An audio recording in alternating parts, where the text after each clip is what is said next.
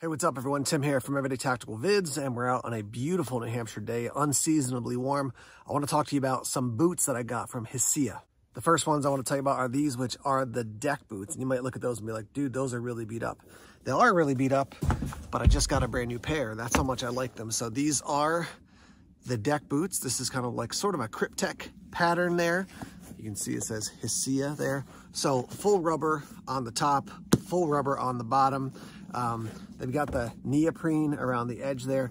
They do say that they're going to be breathable. I would say they have some breathability, but they're rubber boots, so they're going to keep a lot of warmth in. I didn't find the bottom of my foot got so sweaty, but the top of my foot does get warm if you wear them all day long. I love these boots though. So again, I like them so much, I got another pair.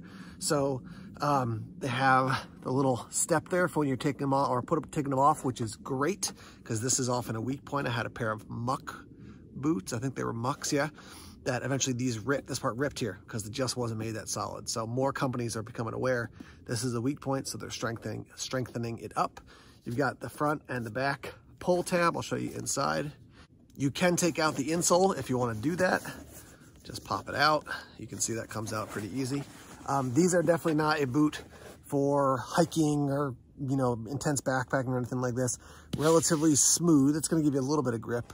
But I used my old ones for, you know, just like taking the dog out, even working around the yard sometimes if I wasn't super muddy, but it was a little bit damp. These, I like this color. I mean, I could wear these around, you know, on a rainy day. And you could probably see like there's a little bit of snow there in the background. We're in the season, we're moving toward the season we call mud season in New Hampshire, where it's like, it's snowy, then it's rainy, and then it melts, and then it freezes, and there's just a lot of moisture around on the ground. So having a pair of boots like this is awesome. These run about 64 bucks on the Hisea website, and I got links down below if you want to check them out. These come in a wide variety of colors. They actually originally sent me the wrong color, so I had to message them back and say, that's not the color I wanted, so they sent me a replacement pair. So these come in a wide variety of colors and super comfortable. They've been durable. I haven't had any issues with this style of boot before. It's not like they're wearing and like, you know, the sole is becoming detached. So these I would say are a wear-around boot to keep your wear-around shoe to keep your feet dry when it is wet out, but you don't need to wear a full-fledged like up over the calf type of boot. So definitely like these, thumbs up. I'll probably just keep getting these year after year because they've been such a win for me. So these are the deck boots from Hisea. All right, next up we have these, which are the adjustable calf rubber hunting boots. Bit of a more aggressive sole there. Again, they have the nice step there to put your foot on when you're taking the boots off. They come in 3 different camo patterns. I believe these are called the Camo Evo. And a couple of things that I really like about this. So first of all, got the rubber that goes up quite high, up the back, and then also you got neoprene here. So they're gonna keep the moisture out, obviously. They're also adjustable, which is great when you're putting on these boots and you've got maybe a thicker pair of jeans, you got a pair of Carhartts, maybe you got some overalls or something. You can have them be wider, and then when you put them on, you crank this down. See if I can do it on camera. Yeah, crank this down, lock in the little latch there, click, put it in the little holder there, and you're good to go like that. Excuse me. Now I'm actually wearing a larger version of this boot, and I'll roll in some footage right now, but these other ones that I'm wearing I've had for probably a year and a half, 2 years, maybe even longer. And they probably 3 years now, and they have been great boots.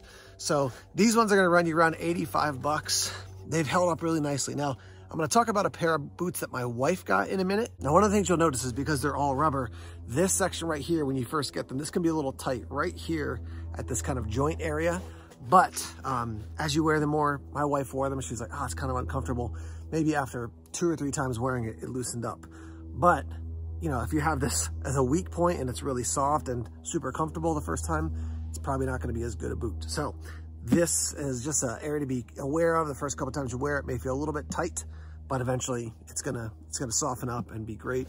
So solid pair of boots. I basically got these because the ones I'm wearing they're going strong, but eventually they're gonna wear out, and now I can swap over to these guys. So again, around 85 bucks, and we've got 3 different camo styles for these ones. Okay, these are the last ones. These are the mid-calf barn boots, and they do come again in a variety of colors. You can see, got a little bit of mud on them, a little bit dirty on the bottom. My wife's been wearing these around.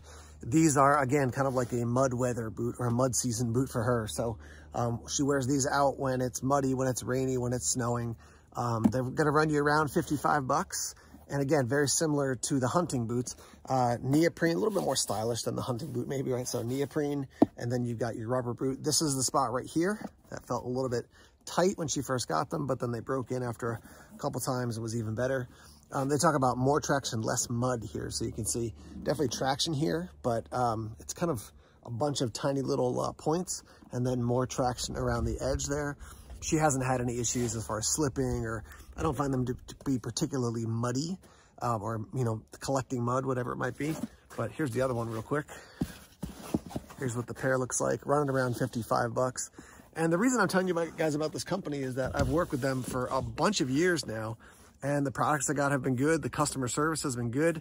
I find that you can spend this amount of money and get, you know, this amount of money and get this level of boot, or spend this amount of money and get something maybe a little bit less than something of those really high-end ones, but they're still a really good boot. So check them out. I got links down below for the Hisea boots, these ones and some other ones as well. If you got questions, you can certainly message me or message them, Hisea, Hisea, and ask away. I'm here to help if I can give you any more insight about these boots, but these have been go-to boots for me for the winter and the mud season for, I would say, 3 to 4 years now. So thumbs up from Everyday Tactical Vids, a little bit more budget friendly. So check them out. And yeah, thanks for checking out the video.